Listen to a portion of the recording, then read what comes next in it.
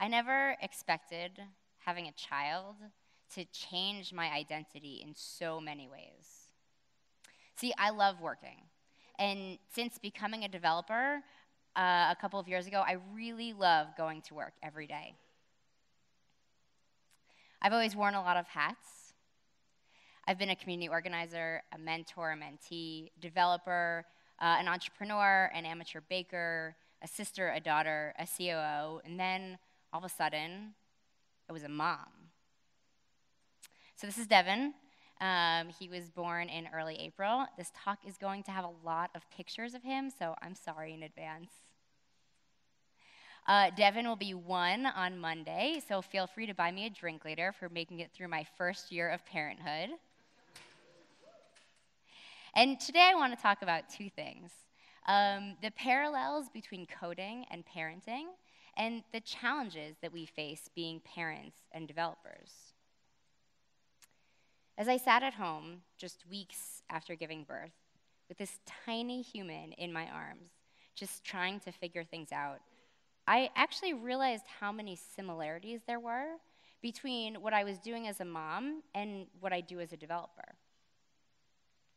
I'm sure that most of the folks who are parents here remember what it was like to take home your new tiny baby and what it felt like to realize that they were letting you go home unsupervised. Like, didn't they realize that you had no idea what you were doing? Similarly, learning to code for me also felt really overwhelming at times and like I would never be successful. But then gradually, minute by minute and day by day, I got better at being a developer and at being a parent. So let's get into these parallels. We all know that good developers Google. It's a really important skill, which isn't as easy as it sounds. You need to search for the right thing with the right additional pieces of information. You need to learn how to tune out unhelpful responses or bad solutions. And you need to skim through a lot of results fairly quickly to decide which ones you want to dive deeper into. As a parent, Googling is also really important, but wow, there is a lot of really scary and bad stuff out there. So if you're Googling about a child-related issue, keep a calm head, skim through lots of results quickly, and get site recommendations from friends because there's no Stack Overflow for parenting. Now, as you learn and exponentially increase your experience of being a parent or being a developer, you start to form your own opinions. In programming and parenting, you may start to see an earned dogmatism effect. The earned dogmatism effect is when people feel they've earned the right to close their ears and their eyes and to become dogmatic because they feel like they're experts. Some of these opinions might sound familiar. Always use single quotes. Don't let your child cry it out. Practice test-driven development. Anything other than breastfeeding is horrible for your baby. We all know people who are unwavering in opinions like these.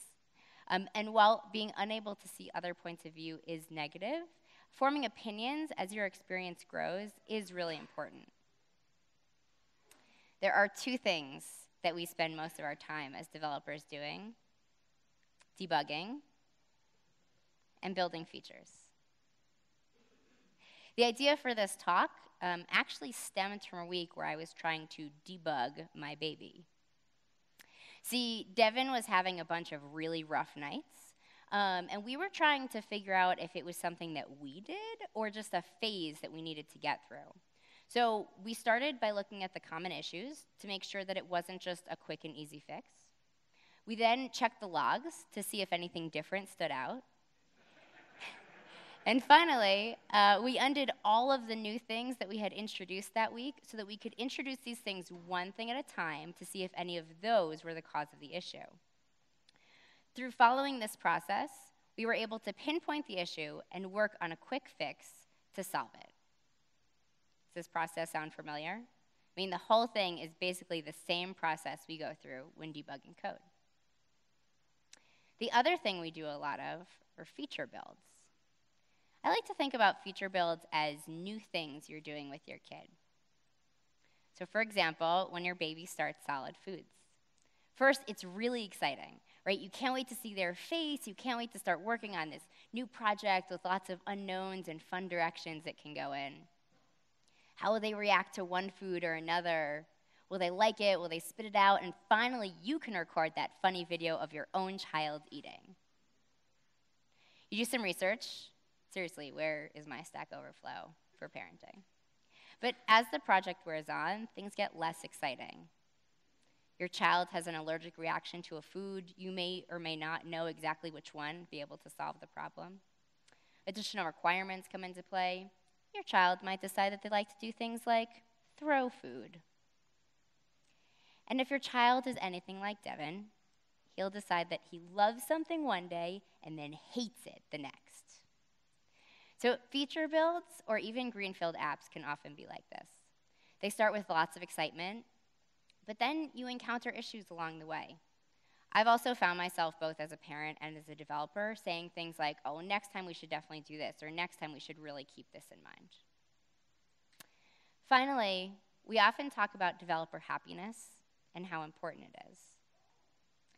Amazingly, the things that I do to stay calm, clear, and happy as a developer are often the same things that I do as a parent. So for example, taking short periodic breaks or taking a walk outside can make a huge difference. And don't forget the fact that pairing is encouraged. Whether it's a diaper change or trying to get that bounce, rock, sway thing down, sometimes you need an extra brain to figure out how to problem solve something or even to show you a different perspective. In the end, you know two things are true about being a developer and being a parent. You're in for a life of learning new things. No two babies and no two apps are the same. And second, that no one really knows what they're doing. The faster you realize these two things, the more confident you'll feel every day. Now, the other aspect that I want to discuss are our challenges. I want to talk about the struggles related to parenting and coding. See, a few months ago, I felt like I was losing my mind. After a particularly bad week of getting about 4 hours of sleep a night from, who knows what, growth spurt, teething, whatever, and having a really challenging work week, I just wasn't sure how to do it. How do I keep doing all the learning that I should be doing while being a great mom, a great employee, and at least an adequate wife? How did others do it? Was I being unrealistic, lazy? Could I be a good mom and a good developer? Or was this field just not for me?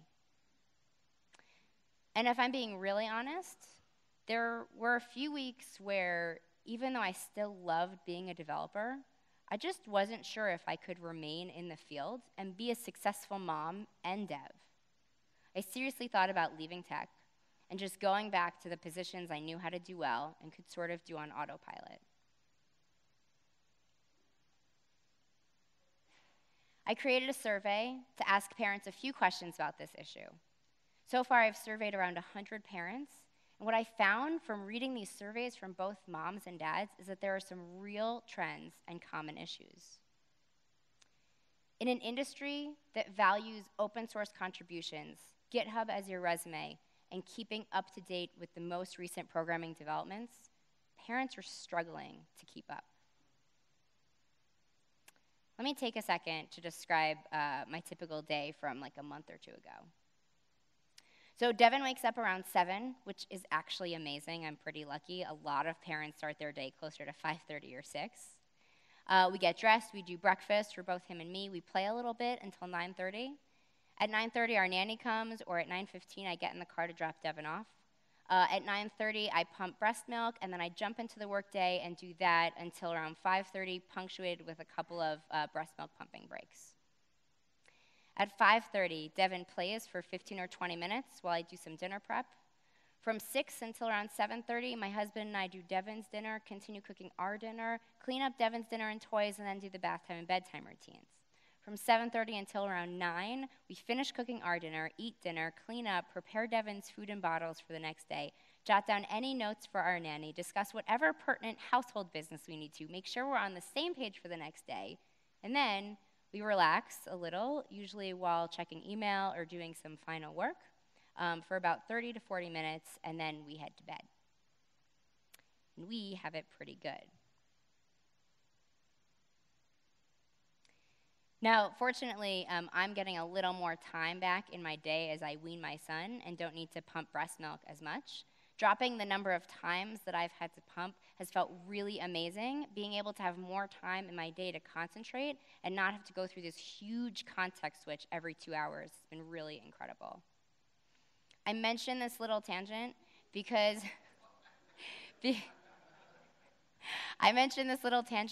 pumping breast milk was mentioned in over half of the surveys for mothers in their answers about company provisions or issues they faced.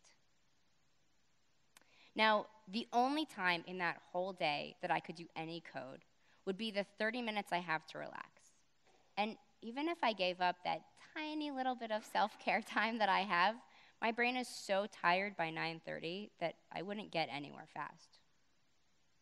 And if you think about it, if you don't have a great GitHub profile, and you don't have side projects, and you can't show potential employers code from work that you've worked on, when you go to look for a new job, you really have very little to show. All of this means that when you're looking for a new position, you're depending on your code challenge, which demands additional hours of focus time outside of your workday in order to complete. This means that anyone looking for a new position would have to spend a large portion of the weekend working on just a couple of code challenges, which also means depending on a husband or spouse to do all of the childcare for an entire weekend and you not getting to spend time with your child. This might not seem like a big deal, but when you're already working full-time, it really is. This, of course, is even more challenging if you're a single parent. If that's the case, then you're probably paying for weekend childcare in order to complete these tasks. I imagine that most parents have schedules like this, if not worse, and the schedules only get busier as the number of kids increases. A parent said, getting everything organized, like taking the kids to daycare, shopping, households, family time, relationship time, social life, all will suffer, but none should be starved. The other time issue is related to the community. We value our Ruby community above a lot of things. It is vital for networking, for finding jobs, etc., to attend community events. I love going to meetups and community events, but it's really hard for me to do. If I go to a meetup, this means that I'm forcing my husband to do everything I mentioned before solo, which is even more exhausting and takes longer. We've actually made a deal with each other that we can each have one evening a week to do whatever we'd like, and the other person will handle the entire bedtime routine. But we couldn't do that until Devin was at least 8 months old, and it does take a toll. It takes twice as long to get everything done if you're doing it alone, and we spend more time the previous evening just to make sure that whoever is going to be solo the following evening is really set up for success. A mother mentioned that she was not able to go to conferences and events anymore without it being a huge cost to her family time or even material cost if babysitters are required. The second biggest issue was being able to stay sharp. Developers live on coffee. If you're a nursing mom, you're often getting significantly less sleep, and you can't rely on those 4 cups of coffee a day to keep you going. Regardless of whether you're a mother or father, you need to stay sharp through lack of sleep and keep a clear mind to solve hard problems.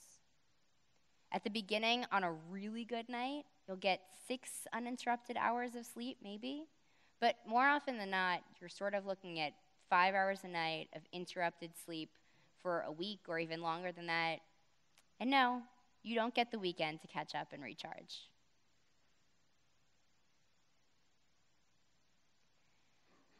A parent wrote, "Sometimes the last thing I want to do or even have time to do when I get home is code or learn new code. Gone are the days of no responsibility and doing whatever I want when I get home. Finding a couple of hours to work on a personal project or pick up something new is hard, especially when trying to help out my other half, who's also tired. The last issue was related to schedules and flexibility. This issue is actually stated in two different ways based on surveys from mothers or fathers. Most fathers said that a schedule or routine was a really difficult issue because as soon as you got used to something, everything would change. And so they suggested being as flexible as possible. Mothers more spoke about work hours. They said that having flexible hours during the day was great, but an issue that really frequently came up was regardless of work hour flexibility, they still had hard starts and stops to their day, often based around childcare or school hours. One parent said, think of your brain as a snow globe. After your X years on Earth, you figured out how you work best, what's important to you, etc. And then this little person is going to come along, just give it a little shake, and things are going to land in different places. Not better or worse, just different. Another parent said, pre-baby, if my workday was interrupted, I'd get a solid amount of work done post 3 or 4 p.m., and then I'd head home late. Post-baby, I no longer had that option and had to work with extra traffic. And finally, another parent said, having to go home at 5:30, no matter what, even if I'm super in the zone, that can be so frustrating.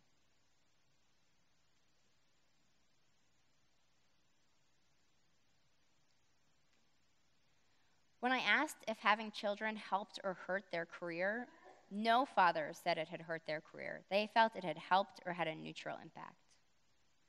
One dad said, it's helped me a ton with empathy and patience, which has positive impacts with clients, coworkers, and other people I interact with daily.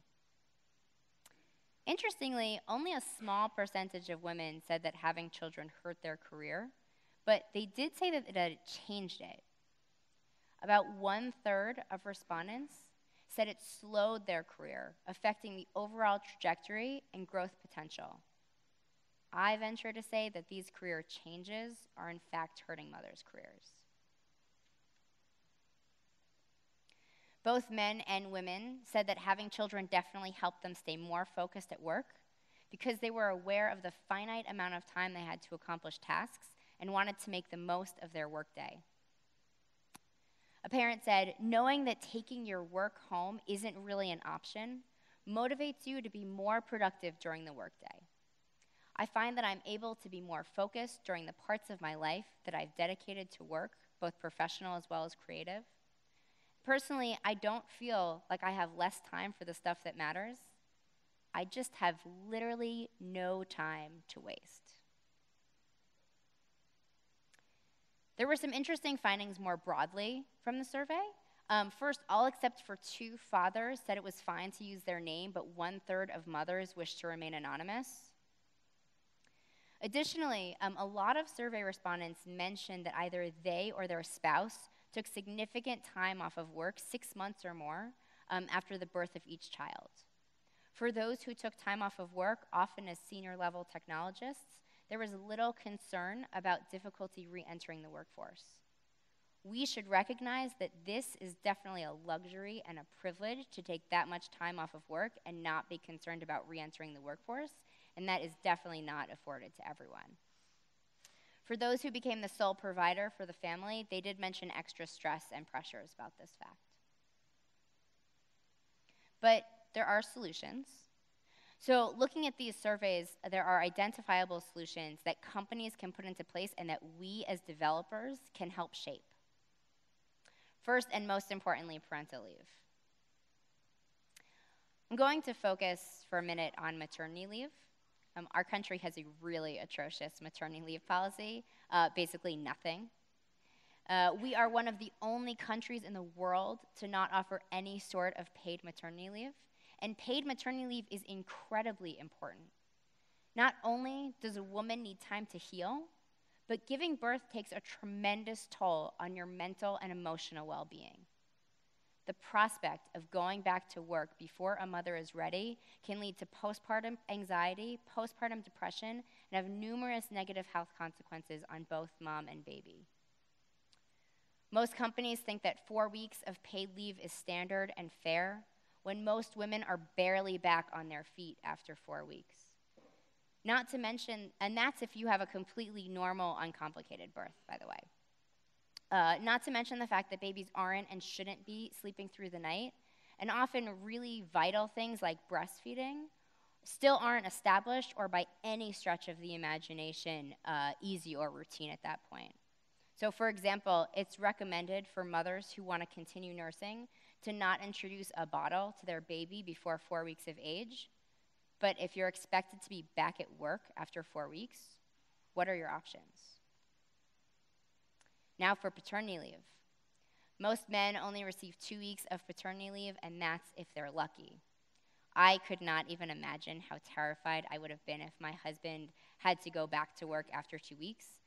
I hadn't even changed a diaper at that point because I couldn't go up and down stairs or respond fast enough to the baby.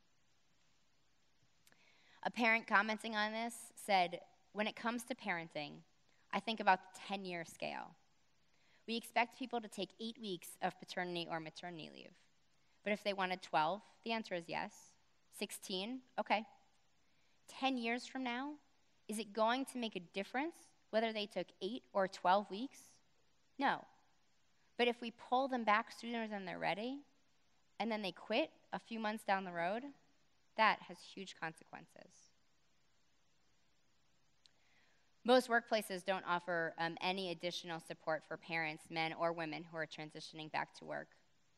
Companies do their employees a disservice and often create resentful employees by having insufficient parental leave policies. Think critically about your policy as you put it in place.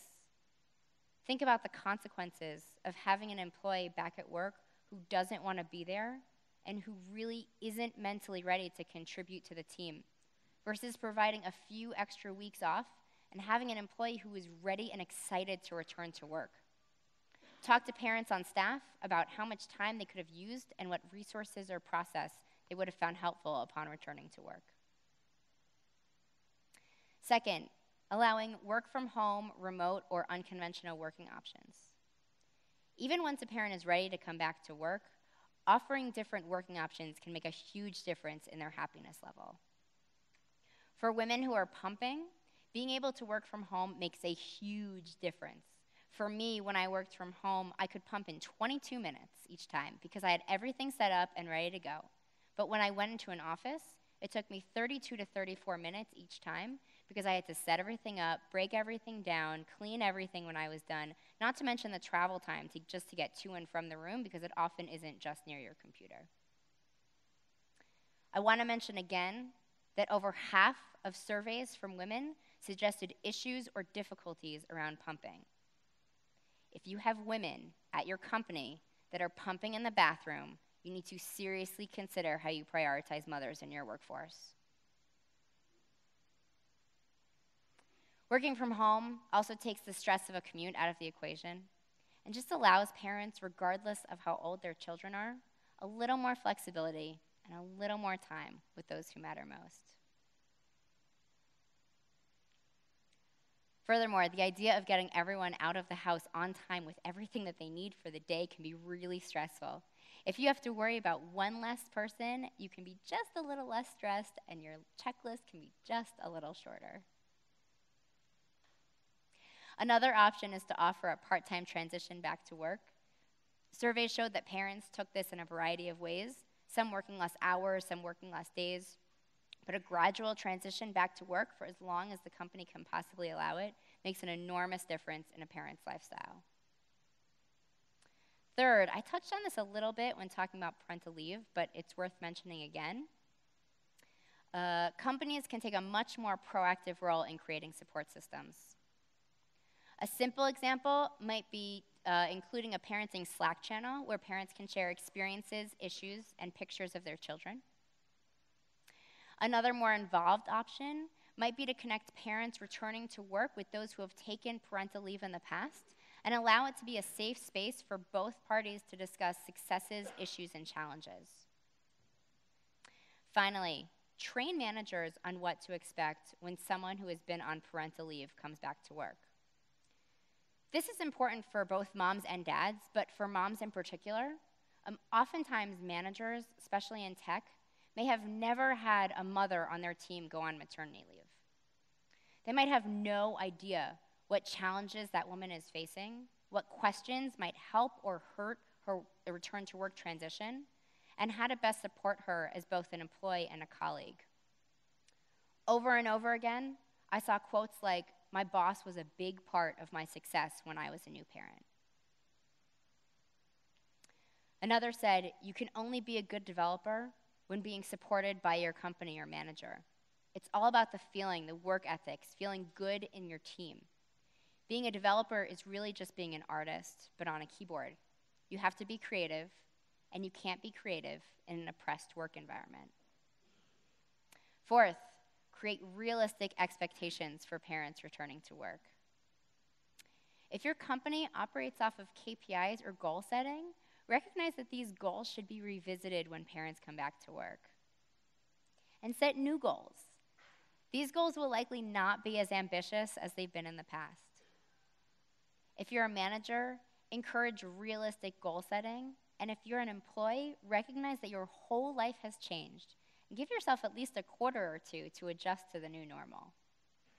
As your children get older, you'll become more aware of what effective goal setting and realistic expectations looks like for you. At least that's what I hear. One mom mentioned, "Parents need different things at different times in their kids' lives.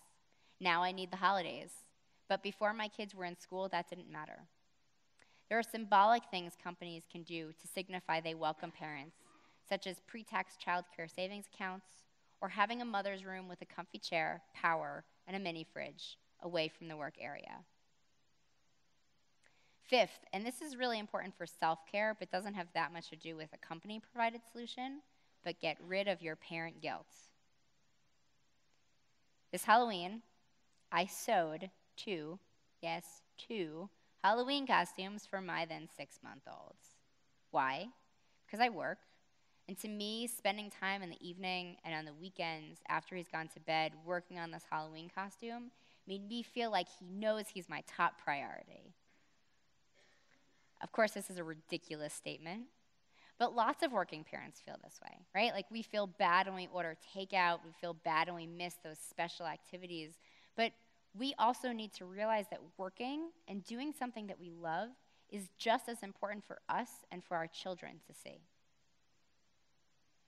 A mom said, "I thought I was a bad mother and a bad developer because I didn't make everything perfect." Sixth, if you don't have children or if a majority of your team is childless, don't make parent stuff weird. Talk about nursing or pumping or kid stuff in whatever way feels comfortable. One of the first things I did when I was back in the office was create an emoji for when I was away from my computer pumping. Yep. This helped me feel open and honest about what was going on, and it did so in a way that didn't make my team feel awkward or weird about it. I actually thought it was pretty awesome. At General Assembly, we do quarterly gatherings of the engineering team, which include lightning talks. And I did 2 lightning talks while I was pregnant about what that was like, and a lightning talk just a few months ago about the science of breast milk and pumping. My team was enthralled. They asked great questions, and they had much more empathy and understanding for me afterwards. Furthermore, hopefully, by exposing them to some of the terminology and experiences, they'll be more understanding and empathetic to any women or parents they might work with in the future. Seventh, if you need to leave your company, leave your company. A parent wrote, "Your kids are more important than your career. Say it every day, write it down. Read it until it's so ingrained in your brain that you don't even have to think about it. No one lies on their deathbed wishing they'd spent more time with Rails."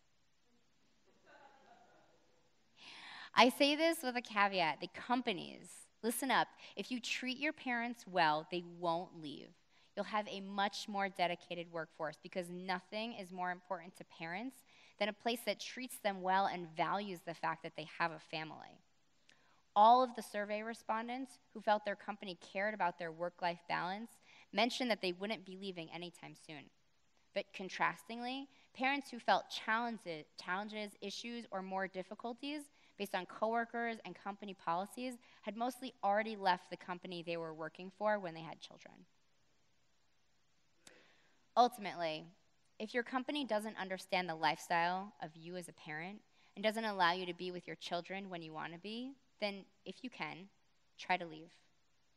This advice came up over and over again in surveys, although, again, admittedly, most survey respondents so far have been senior-level developers who I think have a lot more flexibility in this area. The number one piece of advice I got on surveys was that you will never get this time with your children back. So value it, prioritize it, and guard it as much as possible. Okay, so in summary, that is parental leave, creative working options, support systems, realistic expectations, no parent guilt, normalize it, and leave if you have to. Some days, I still feel like I'm not sure I can be a successful mom and developer. Some days I can give 100% to both areas. Others, I feel like I'm letting either my child or my job down. Those days when I want to play with my baby just a little longer, or keep my head down for a few more hours to really crack the problem I'm working on, or fully understand the concept I'm grappling with. Often, though, I find myself calling on developer strategies for effective parenting and vice versa. I personally think this makes me a better developer and gives me more experiences and strategies I can call upon when debugging, spiking, or creating something new. What I also learned through speaking with people and through all the amazing moms and dads that have answered a few questions for me was that the struggles that I am facing are not unique. It's important for all of us as a community, as developers, as colleagues, as peers, and as managers to think about this. I thought that everything that I was feeling was just me, but it's everyone. Everyone has these same concerns, and everyone has had the same issues. So let's think about how to make it better. Because they're solvable. As peers, with or without children, managers, CTOs, and directors of engineering, we can make the lives of parents who are developers better. I know that almost 100 surveys isn't a huge sample size, but it is enough to start a conversation and to start seeing trends. This research will be ongoing, so if you want to answer a few questions, definitely tweet at me or email me. And parents, for those of you in the audience who are parents, as one person wrote on their survey, just high fives, you're awesome, be confident. Thank you to everybody who's filled out a survey so far, and thank you. Questions?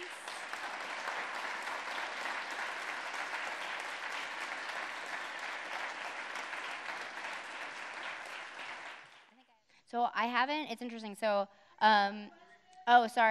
asked if I got different answers from single parents versus parents who had partners to help them. I have a little bit. That's, the point about like code challenges and things sort of needing to be even that much more organized when you're a single parent. But to be honest, I haven't gotten a lot of survey results from non-senior developers, and I haven't gotten a lot of survey results from single parents. I've really only gotten a small handful from single parents or parents that adopted children. I am hoping that sort of the research will show more, and I'll be able to have more insight into that as more folks fill out the survey. Yes, you can fill out my survey. You can I don't have it in any sort of like an online survey format. I should probably do that. But right now you can just tweet at me or email me, and I'll send you the questions. It's just 5 questions, super easy. You can be anonymous if you want to be. Yeah, so I did spend some time talking to my employer. So sorry. He asked if I'd spent any time talking to other employees other than my own about survey results and about strategies. So actually, I haven't even talked to my employer about the survey results, although I did bring up some stuff on my team and at the company while I was pregnant and as I was a new mom. I've not spoken to companies about the results. I know there is some really positive movement in the industry about paid parental leave, which I think is really great, and companies offering more of that. again, sort of right now hoping that some of the survey, right now what I've gotten, like the information I have about how companies can do better is really based on survey results. And so hoping that as I get more surveys, et cetera, and speak at conferences, companies might become interested in sort of what better policies they could have in place to retain, to recruit and retain parents. Great. Thank you.